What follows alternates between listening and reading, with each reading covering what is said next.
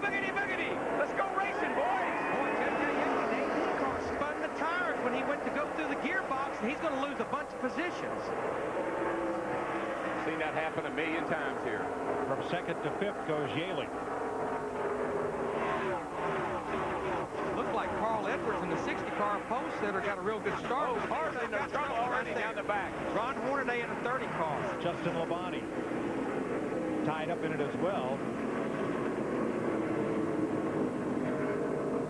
Darrell, that looked a little like one of those caterpillar type situations where something happens at the front of the field, and by the time it ripples back into the second, third, there's trouble. Yeah, the start there was a little ragged, you know, with JJ spinning the tires the way he did, bottlenecked everybody up, and I think you'll see off the corner, turn 2 over there, 3 wide, 44 on the outside.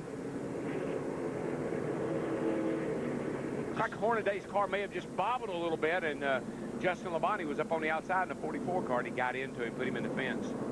And that's a shame because we saw the points a while ago. Justin Labonte, the 44, came into this race 9th in points. Good bit of damage to both those race cars.